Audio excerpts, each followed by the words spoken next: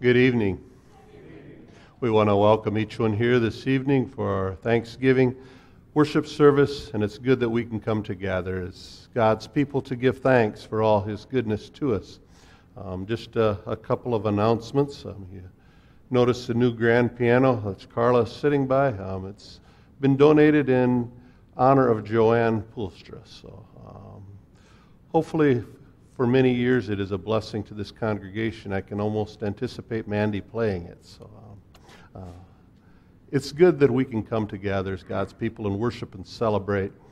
And also Sharon Spikster was not able to have her procedure this week, but she's able to be with us this evening and plans to have it on December 8th. So we pray that that goes well, and she'll have to be there for about 5 days in Sioux Falls. So keep her in our prayers. For our call to worship this evening, we turn in our bulletins, and it comes to us from Psalm 100. Shout for joy to the Lord, all the earth.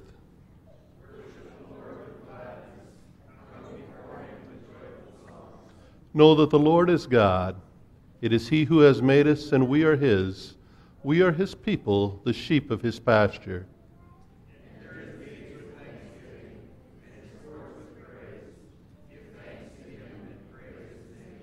For the Lord is good, and His love endures forever.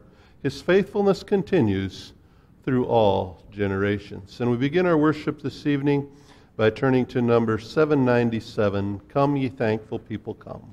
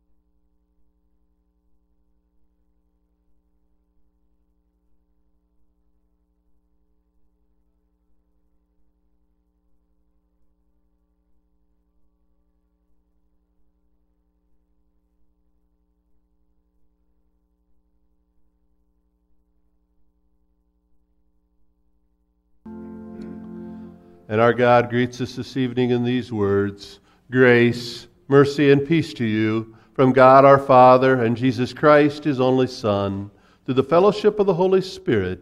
Amen. And our God, having greeted us, let's take a moment to greet one another.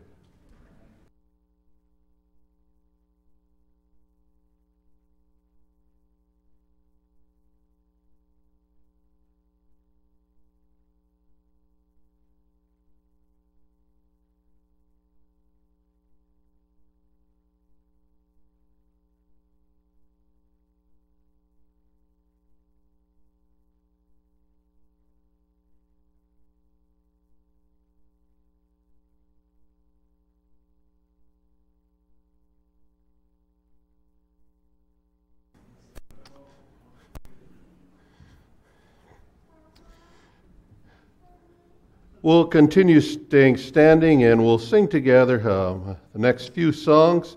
We'll begin by number 213, followed by 214 in our hymn books. We bring the sacrifice of praise, first of all.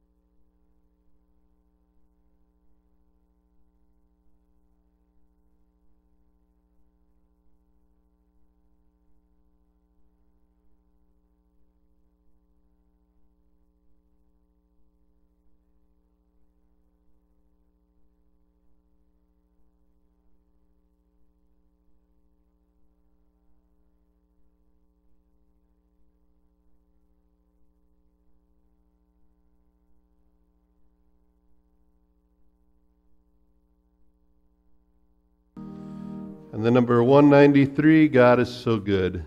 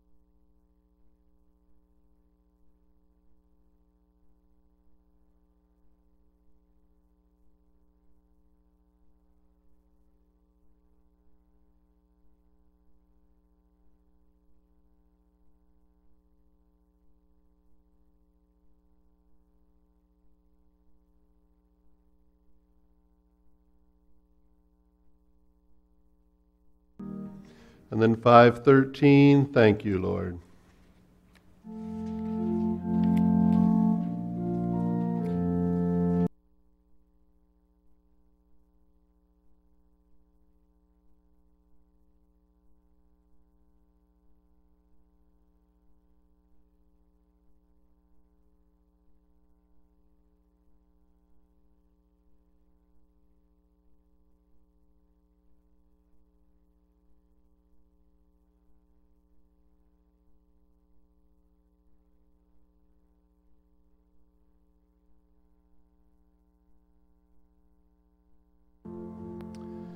You may be seated.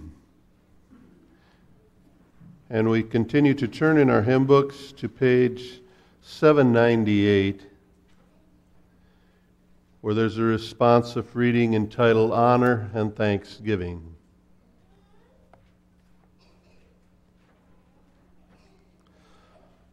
Offer to God a sacrifice of thanksgiving.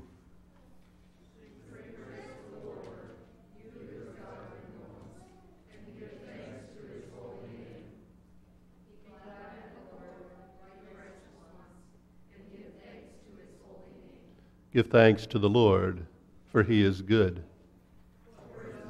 Kindness is everlasting. Give thanks to the God of gods. Give thanks to the Lord of lords. Give thanks to the God of heaven. Give thanks to the Lord. Call upon his name. Make known the deeds among the peoples.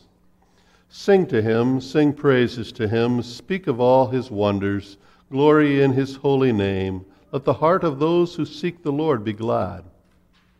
Seek the Lord in his strength, seek his face continually.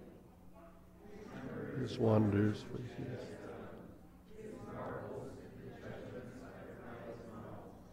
He is the Lord our God. And all the angels were standing around the throne and around the elders and the four living creatures, and they fell on their faces before the throne, and they worshipped God, saying, Blessing and glory and wisdom and thanksgiving and honor and power and might be to our God forever and ever. Amen. And now we have opportunity to give of our offerings, and while we do so, we'll sing number 188, Praise Him, all ye little children.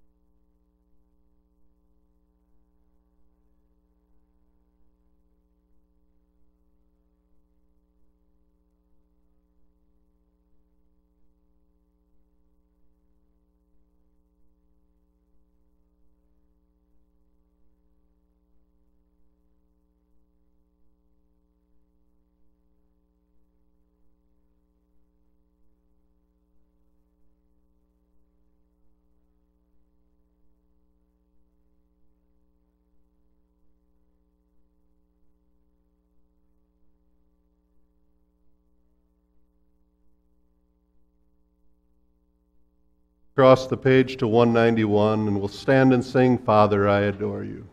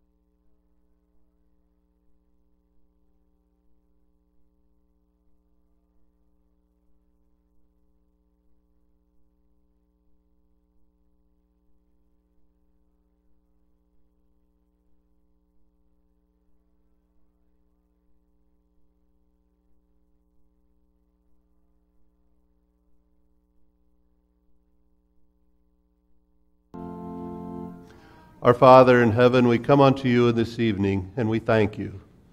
We thank you for all that you have done for us, for who you are, and who you allow us to be. You allow us to be your children, heirs of yours, heirs of eternal life. And we thank you this evening that we have opportunity to give back a portion of what you've blessed us with, and we pray that you will multiply it, that you will use it to bless people in your name, that people might be drawn to you. We ask this in Jesus' name. Amen. You may be seated.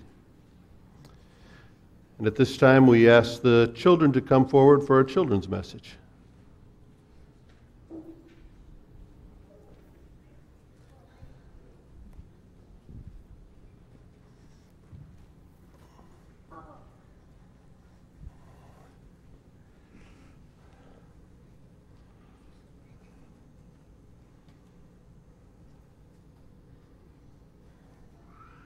It's good to see you all here this evening.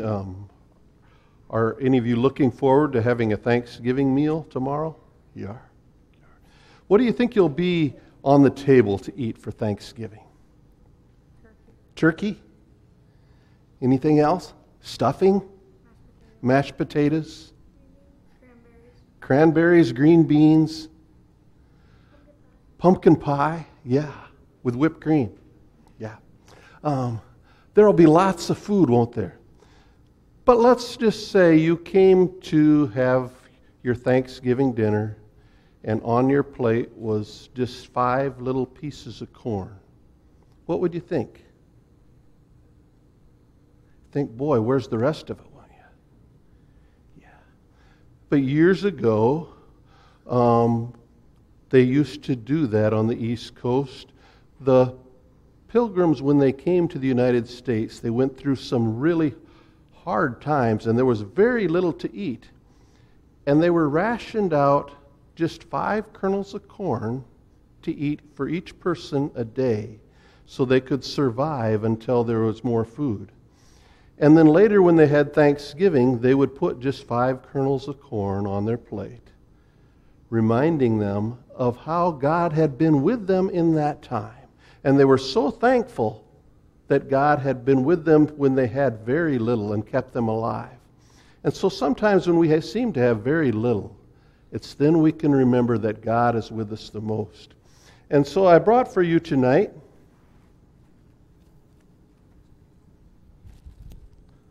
5 kernels of candy corn, which are significantly larger than the other corn.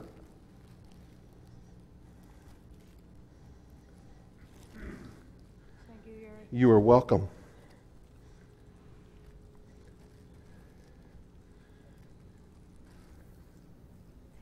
You're welcome.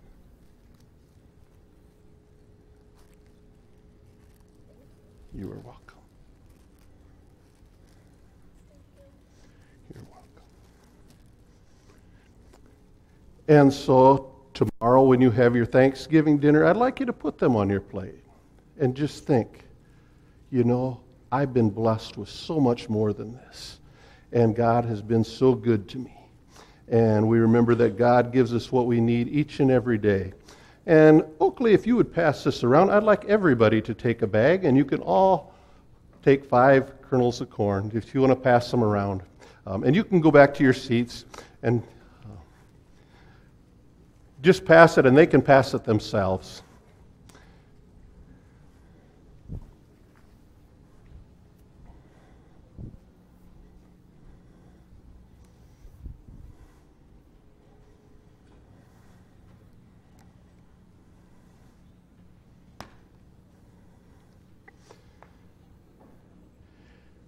And for our scripture this evening, we will turn to the Gospel of Mark.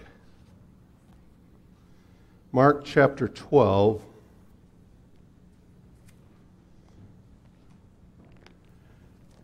And we'll read verses 41 through 44.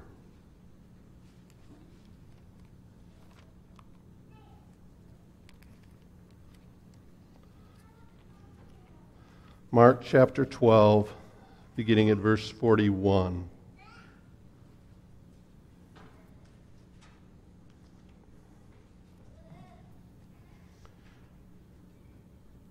Jesus sat down opposite the place where the offerings were put and watched the crowd putting their money into the temple treasury. Many people threw in large amounts, but a poor widow came and put in 2 very small copper coins worth only a fraction of a penny.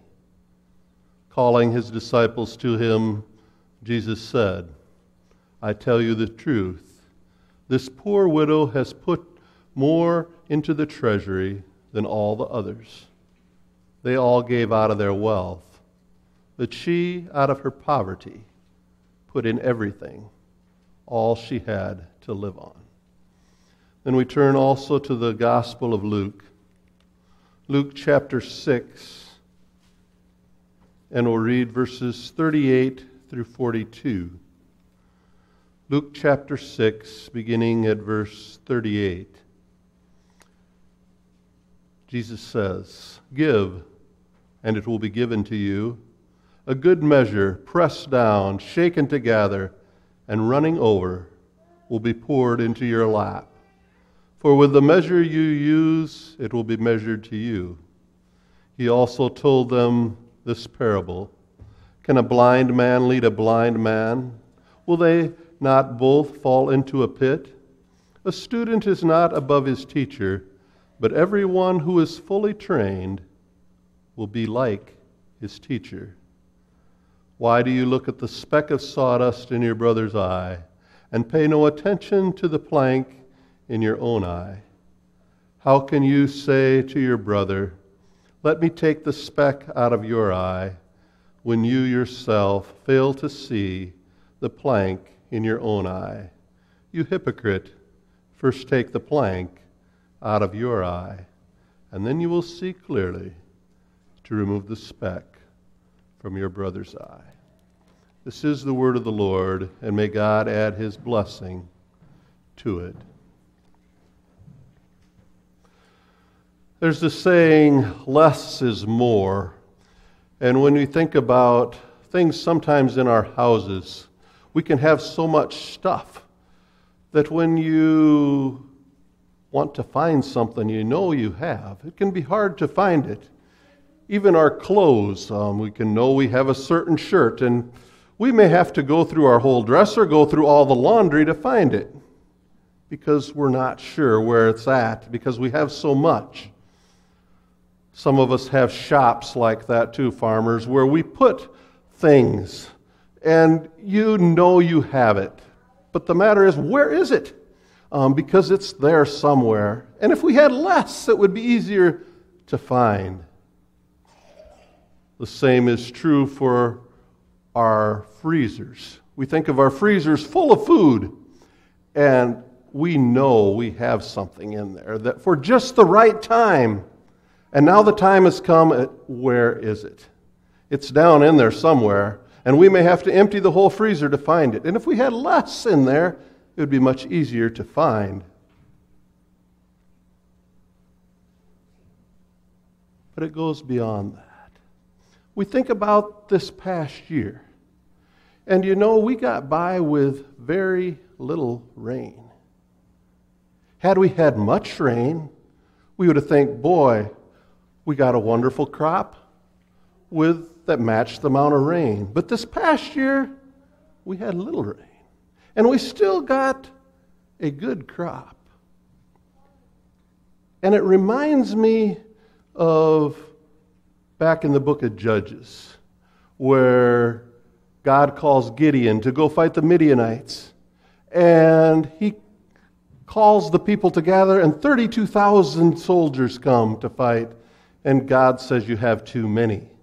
So he tells them,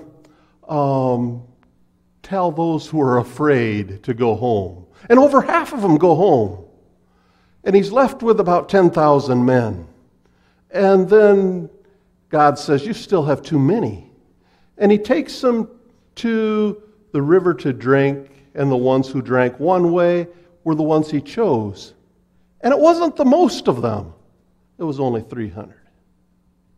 And God says, now you can fight the Midianites, because it's obvious. It's obvious that it isn't you doing it, but I will get the glory.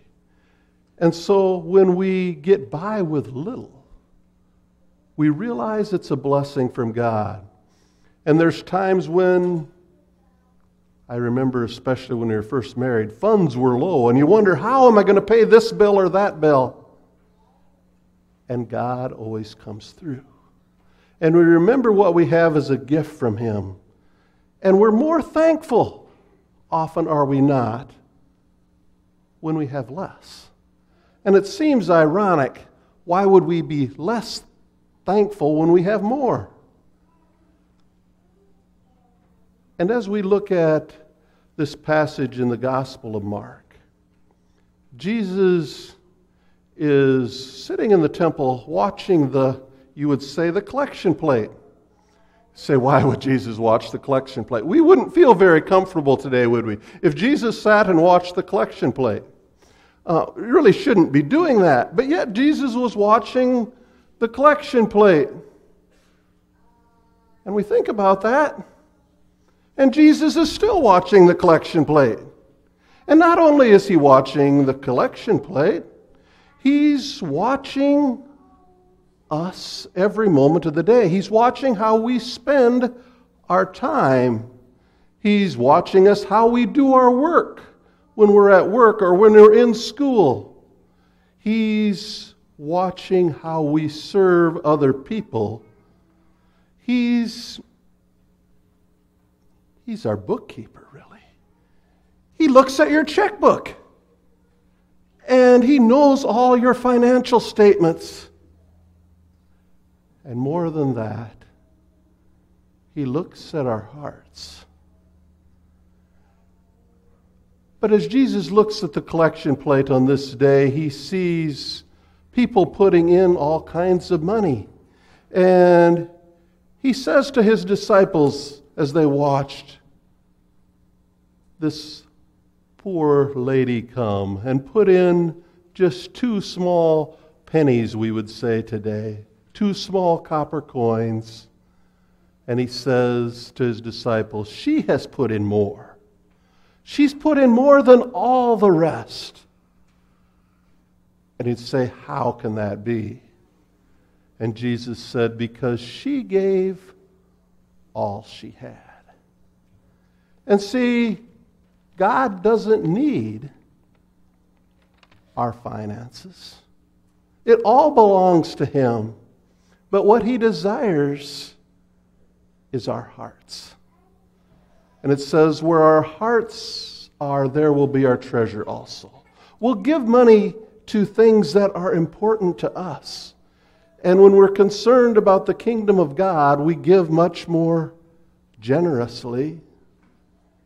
You know, I think about Christmas time coming up, and I trust our children, our grandchildren, will be treated very well because we love them and we want to give to them. And we think about people coming to know Jesus. And that should be on our heart, should it not? And so we desire to give. And yet sometimes we have to be put in that position where we have very little before we really have that spirit of thanksgiving when your health is taken from you and you wonder whether or not you're going to live. When you feel God's healing given back, it's then we're very grateful to be here. There's a saying that we should live like we're dying. And we should also give, should we not, like we're dying. Because we're all dying. And none of us are going to take anything with us. My daughter just commented the other day, she said, it's a saying we're all familiar with. There aren't any hearse pulling U-Hauls. And it's true. We can't take anything with us. So let's live generously and give generously. I remember Years ago, there was a pastor from Springfield. He was retired, and he would come around preaching. His name was Reverend Miller. And he would use some illustrations that often stuck with me as a kid. And he told the story of this man who had not lived a very good life, and he dreamed he died and went to hell. And he was in misery in hell, but God came to him and he said, "Please take me out of hell." And God said to him, "If there's one thing you can say that you did good on earth, can you think of anything?" And the man thought. And he said, "I gave this poor guy on the street one time a little carrot that I had left." He said, "Okay." And he took and he extended from heaven a little carrot on a fine string. He said, "If you can hold on to that and get out of hell, you can go." And the man woke up and thinking, "Wow, I wished I had given more carrots. You could get a rope to hold on to." And we know that we do not earn our way out of hell by giving. But we give to show thanksgiving to God for the grace He has shown to us. And we need to have an attitude a bit more like that of our Savior, who gave His all for us. See, we were on His heart when He came to this earth. And He's the one who tells us in Luke chapter 6, He says, "Give and it shall be given to you. A good measure, pressed down, shaken together, and flowing over will be poured into your laps." In our garage, we have this trash can. It's about a 35-gallon trash can. And we just throw stuff in it.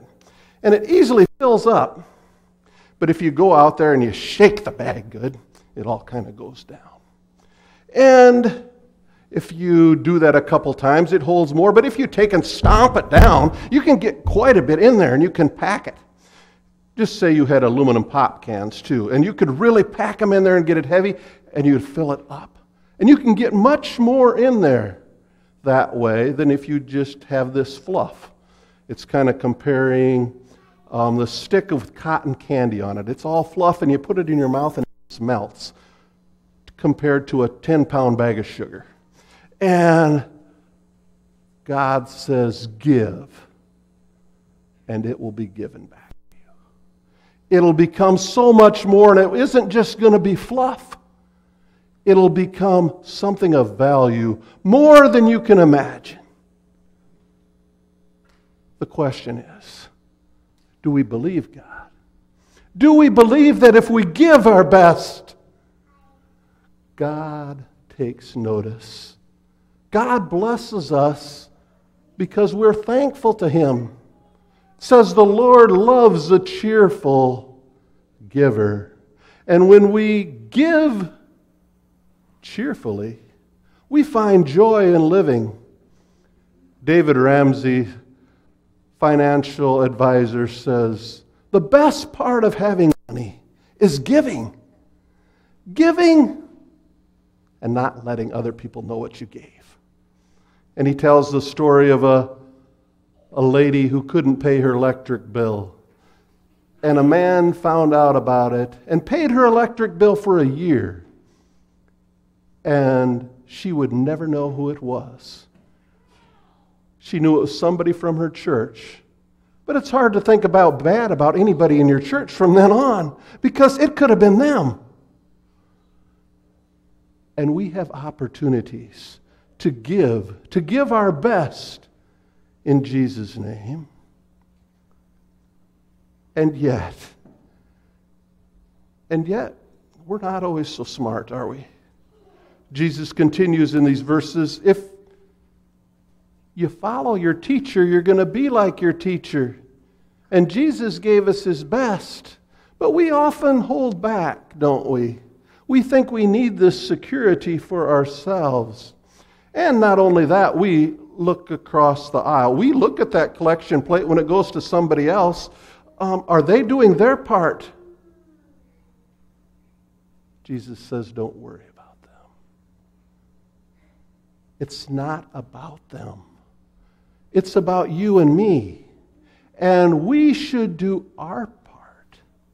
Don't concern yourself with what others are giving, but you give your best. Too often we get caught up, do we not, in all these little issues of other people's lives, and we fail to see how good God has been to us. And when we fail to see how good God has been to us, we aren't thankful like we should be. And we don't find joy in giving like we should. Billy Graham is said to have said, my greatest fear is that someday I'll face God and He will say, why didn't you do more? If Billy Graham could say that, what about us?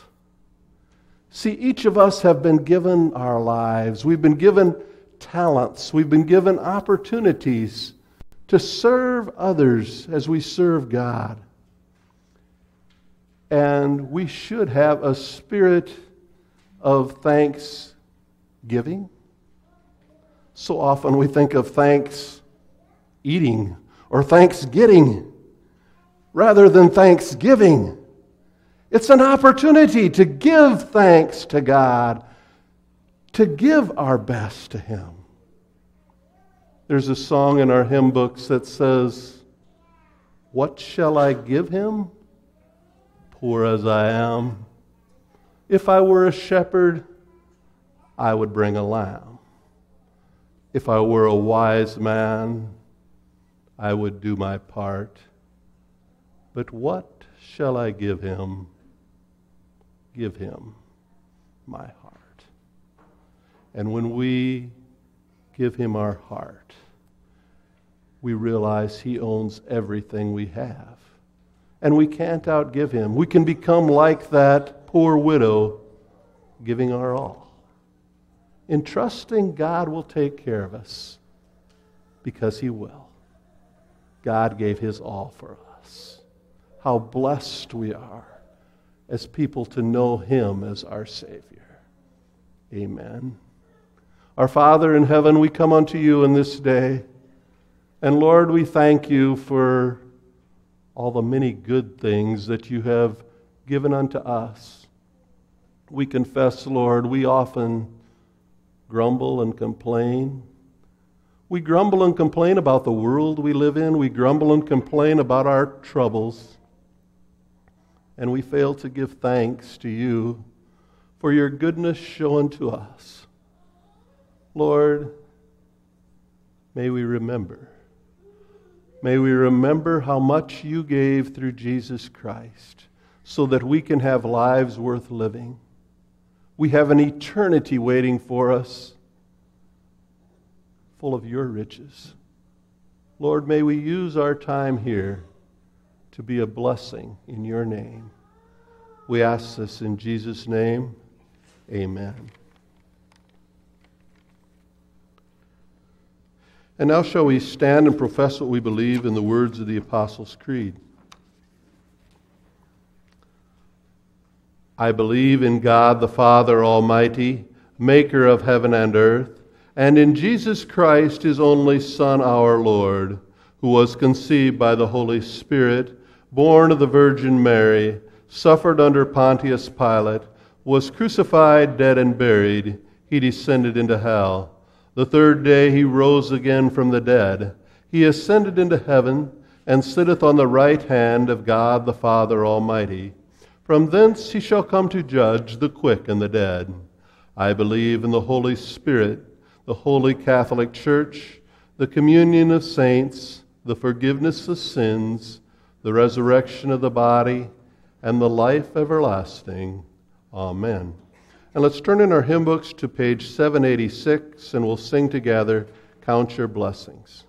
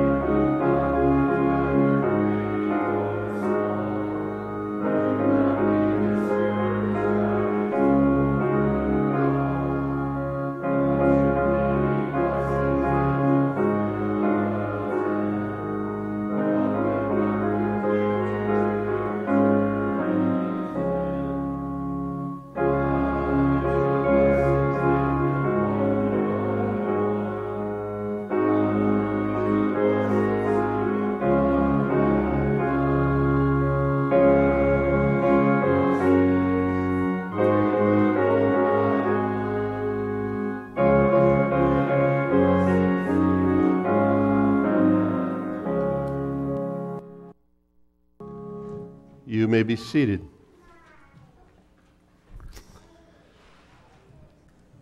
And this evening we're going to do something a little different. It might make you feel a little uncomfortable, but it's very simple. Sometimes we have people come and we offer prayers, and they can say many words. In the spirit of tonight's service, I'd like to pass a mic around, and I'd like you to say just one word, something you're thankful for. Thank you, Lord, for... Yeah, we have all kinds of things, don't we? Things in creation, people, attitudes. We have an abundance of things to be thankful for. We have thankful for all the attributes of God. And so I'd like to begin this evening, and we'll just pass the mic around. And you say, thank you, Lord, for... Thank you, Lord, for my first grandson and for blessing Gene so that he could bless us and I would have the opportunity to play.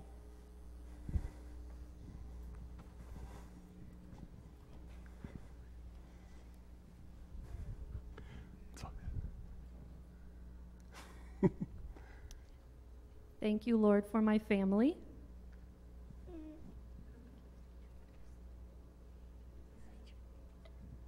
Thank you, Lord, for my friends. Thank you, Lord, for school and sports. Thank you, Lord, for my house. Thank you, Lord, for blessing us each with many talents. Thank you, Lord, for hunting. Thank you, Lord, for this free country that you've given us to live in. Thank you, Lord, for Pastor Gary leading our church and for our congregational family. This is going to be different. This morning, I got off the bed. I stood up straight. I took in a deep breath. Nothing fell off. You can't beat anything more blessed than that. There are so many people in our world that cannot get off of the bed, let alone stand up. For this, we are truly thankful. Thank you, Lord, for coming to earth as a baby for us. Thank you for my family. Thank you, Father in heaven, for your Son, for our forgiveness. Thank you, Lord, for this church family. Thank you, Lord, for all the blessings you gave us and restoring Gerald's health through the hard times we've gone through.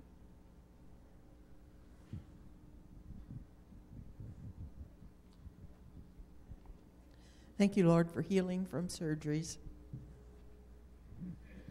Thank you, Lord, for the children of the church. I think that is truly a blessing that we have the amount of children we do. So many churches, you know, all they have is elderly people and their churches are dying.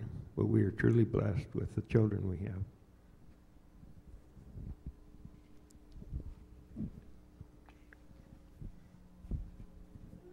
Thank you, Lord, for my wife and my children.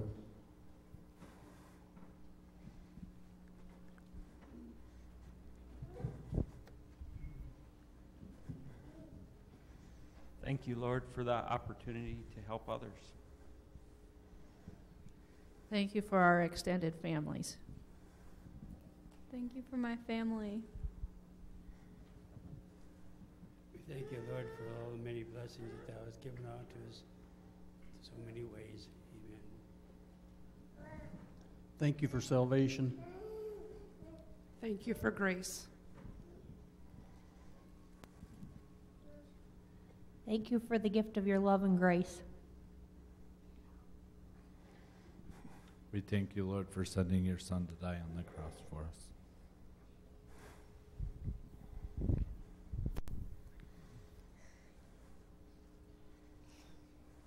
Thank you, Lord, for our health.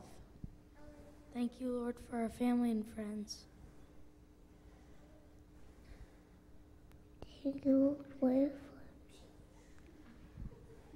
Thank you for the community of Armor. Thank you for my family. Thank you for experience and wisdom. Thank you for a wonderful church that we can come to on every Sunday to worship in. And thank you for my family. And thank you for us having a pastor like Gary to come and lead our worship on a regular basis.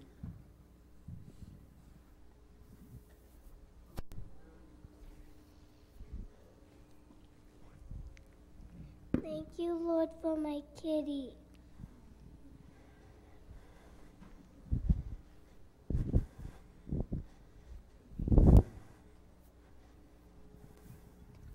Thank you, Lord, for hope for today and hope for the future.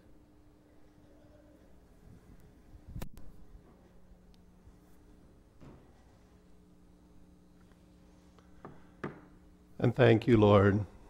Thank you for listening to our prayers, hearing our cries, and loving us far more than we deserve. Thank you, Lord, for Jesus. In his name we pray. Amen.